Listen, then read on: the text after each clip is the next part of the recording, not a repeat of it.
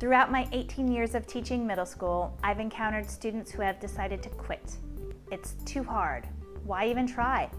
And then there are those students who seem to do everything easily. The internet hosts a wealth of lessons motivating teachers to encourage students to develop a growth mindset. But it's one thing to talk about growth mindset, it's a lot harder to show what it looks like. Think about it. Students who have given up may never have seen the struggles and perseverance of a student who appears to be a quick learner.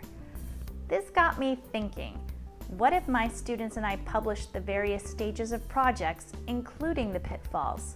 Using a common Google Slides presentation, students would submit photos, documents, and screenshots demonstrating their process, and it would be shown on a TV with a Chromebit in our classroom.